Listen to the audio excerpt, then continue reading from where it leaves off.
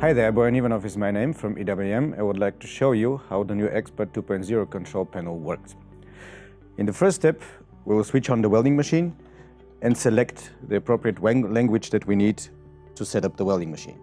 We do that by pressing the button with the flag after switching on the welding machine, and we see a choice of languages we can use for the work with the panel. We have a very wide range of languages available in the control panel. So even if you have welders from different countries, you can choose the appropriate language. Now we choose English for our further instructions. The machine boots, and after the machine is started, we are ready to set up the rest of the parameters. On the display, we see straight away all necessary parameters for the welding process. We see the wire feed speed, we see the welding current, we see the voltage, we see optionally also the plate thickness. The navigation through the display is very easy. The only thing we have to do is just press the knob once, and then we can jump from parameter to parameter and make the appropriate settings. Before setting up the welding parameters, it is important to measure the resistance in the cables we are using for the welding. For that, we have to prepare the torch. We remove the gas shielding nozzle, we cut the tip of the welding wire, and we retract the wire inside the contact tip. To retract the wire, we can use the function of the Expert 2.0 control, which we find under the point setting mode, where we have the possibilities to retract the wire or to inch the wire. We retract the wire inside the contact tip and leave this menu. Then we move to the resistance measurement process, which we find under the system settings and the point cable resistance alignment. Once we enter the mode, we press the contact tip on the surface of our welding table or workpiece and press the trigger of the welding torch. After the measurement is done, we see the actual value for the resistance of the used welding cables and confirm this alignment cycle.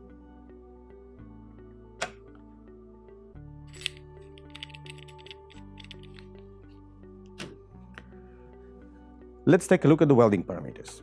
We see everything we need for the welding on the display, and we navigate between the welding parameters by using the click wheel and jumping between the different parameters we would like to adjust. The first step is to define the welding job that we would like to do.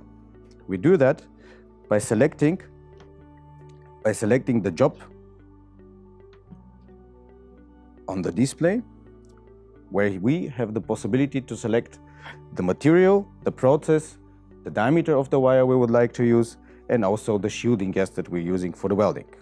In the first step, we choose the welding process. In the second step, we choose the filler material we would like to use for the welding.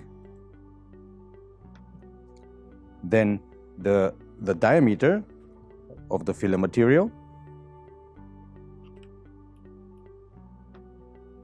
And the shielding gas we want to use for that application. After doing that, we are ready to set up the welding parameters. In the first step, we can adjust the welding power by increasing the wire feed speed and accordingly the voltage and the welding current. We can adjust also with the second knob the voltage correction.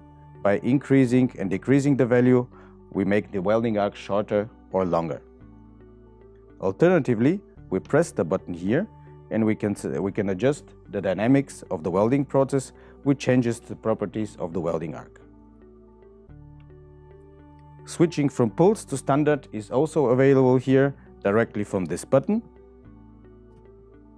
Or if we choose, we can select with the dial this position and also activate or deactivate the function. The Expert 2.0 control panel offers the possibility to use different trigger modes. By pressing the A button, we can switch between 2T, 4T, 2TS, S stands for special, and 4TS.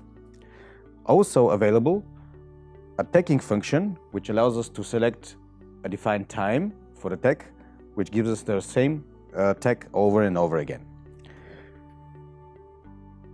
To access the parameters for the 2TS and 4TS trigger mode, we just have to press the A button a little bit longer, which leads us to the actual setting of those parameters. From here again, with our click wheel, we can select the different positions we would like to adjust. And by clicking on that position, we can select the actual parameters which are available in this part of the welding cycle. Here we see the setup of the so-called start current or starting power, which allows us to have a more secure ignition and start in the welding process, avoiding possible lack of fusion. Jumping to the other parameters, we can also adjust the voltage correction for that part of the welding cycle or also the duration of this cycle. Moving to the next position, we see the available parameters here. It is time or power, and we can select again here the parameter and adjust it with a click wheel.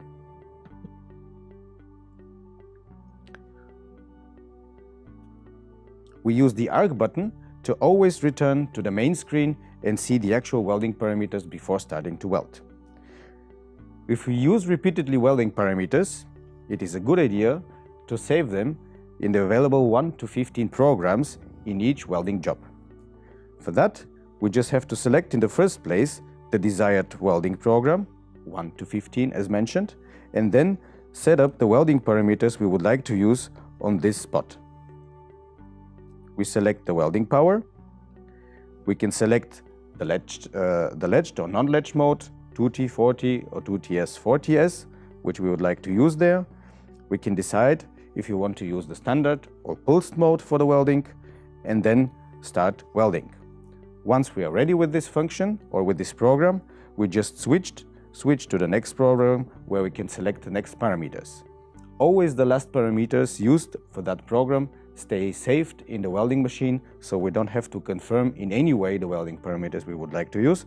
We just return to the previous program, and the last used parameters can be found there and can be used for the welding. In the menu of the welding machine, we have the possibility also in the so-called job manager to copy jobs from one position to another, to reset the current job, or even to reset all jobs if we have problems with the welding and cannot see which parameters are actually the ones causing problems. On the program sequence, we reach exactly the same parameters we saw previously hidden as a shortcut here behind the A button. Again here, in the settings menu, we can select also the kind of standards we use for the display of the different materials. We can also adjust here the absolute value of the setting for the welding power, or even the units used for diameter, or also for welding or wire feed speed or welding speed. Under system settings, we can find the parameters for the standby function, where we can set up for instance, the time, how long the machine waits until it comes into the standby mode, and also other parameters available for this standby function. Under system settings, we find also the possibility to change different special parameters of the wire feeder, which allows us to reduce the number of the available programs, which allows us, for instance, also to deactivate program number 0 and all other functions which are described in detail in the manual of the welding machine. Returning to the system menu, we have also the possibility to change the design of our our panel by choosing different designs for the display of the welding parameters. We can choose here between the 3 different designs. After confirming the design, we can see straight away the new design on the surface of our display. Other extended settings can be found in the area of the program sequence. Again, we press the menu button, choose Program Sequence, and press the button B to see the extended settings available for the welding machine or for the welding process. Here we have the opportunity to activate or deactivate the process switching for the super pulse function, or we have also the possibility to choose the type of ignition we would like to use for the welding.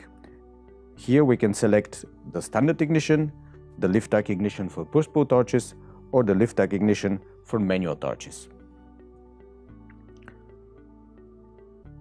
Additionally, we have the possibility here to set up the parameters for the correction mode, which limits the welder in the range of the adjustment of the parameters, voltage correction or wire feed speed.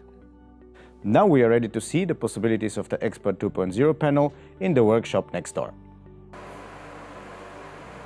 Okay, just before we start welding, be sure to have the appropriate PPE, welding gloves, welding helmet with the correct shade lens, fume extraction if inside an enclosed area, and appropriate clothing, long sleeve shirt, long pants and enclosed shoes. Today we are using Argoshield Universal as a shielding gas. We will be using BOC bronze coated 1.2mm mild steel MIG wire. We'll be laying down a 6mm fillet weld on 6mm mild steel plate, using pulse mode to reduce spatter.